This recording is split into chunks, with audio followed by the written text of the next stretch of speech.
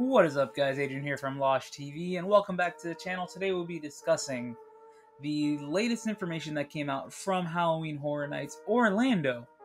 So for all that information and more, stay tuned for after the intro.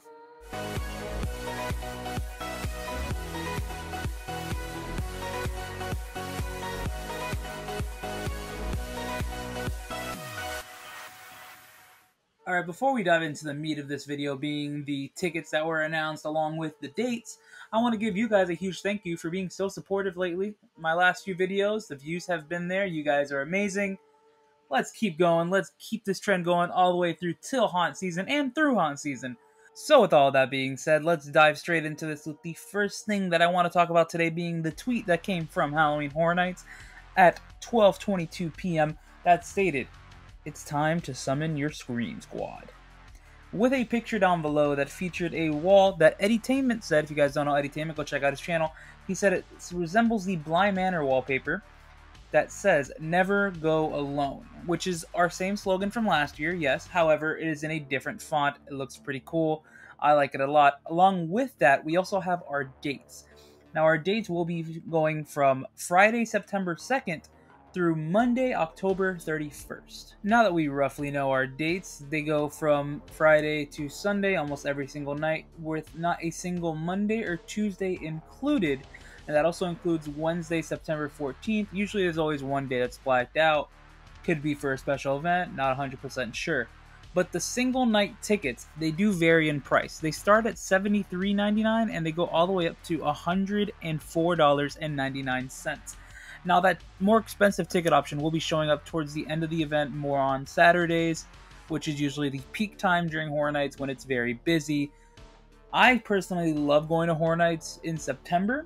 I feel like it is the best time to go. The crowd isn't there, it's not as expensive, and you still have a lot of fun.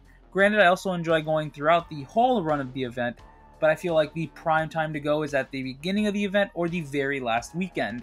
Those two weekends are fantastic, and honestly, I have a blast. So that's my opinion on single nights when you guys should go. I personally buy the multiple night tickets. Those are not out yet. Don't get scared. They should be releasing sometime later, but as of right now, we don't have them. Along with the single night ticket admissions, we also do have confirmation that we are going to have 10 haunted houses, 5 scare zones, and to the shock, 2 shows. Now here's my question. We know where the 5 locations for the scare zones are typically going to be. We know where the 10 houses will most likely be. Where is that second show going to be located? Is it going to be at Fear Factor? Is it going to be accessible this year? Is it going to be at Animal Actors? Are they going to use a pop-up stage?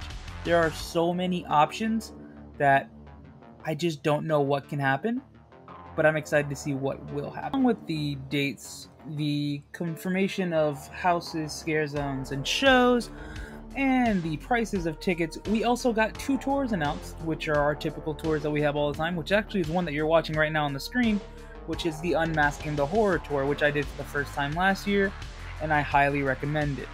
Now, there are 2 different tours here. The first one being the 3-house tour, which starts out at $79.99, and the second tour being the 6-house tour, which would bring you about $129.99.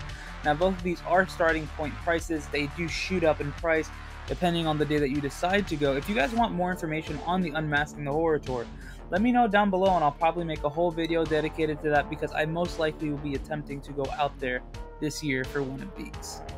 And now finally, the last tour that we will be discussing is the RIP tour, which in terms is basically like a VIP tour, which gives you front of the line access to every single attraction, every single ride, and then when you finish your RIP tour, you have unlimited express for rides, which is pretty awesome.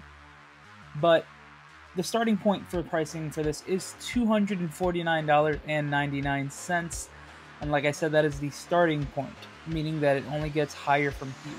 I've never personally done an RP tour, so I can't give you my honest opinion, but everything that I've heard from other people is tremendous things, and that it is just amazing. So if you're going out to Horror Nights just for one night, and you don't know if you can do everything, try an RP tour. Maybe you'll be able to enjoy it that much. And then finally, we're also confirmed that we got some new merch, and along with that, they showed us the picture of the merch and it is a ringer t-shirt that says Halloween Horror Nights 2022 on the front side, and on the back side it says Never Go Alone, same as it does on the logo. And well, that's all the information that we got today from Halloween Horror Nights. If you guys are excited as I am for this event, let me know down below. Comment down below when you think our next announcement is going to be. Subscribe if you guys already haven't done so. And while you guys are at it, why don't you go ahead and check out my speculation videos. They're right there for both of you to see. You know, you got Orlando or Hollywood. So, choose your poison. Stay excellent, my dudes.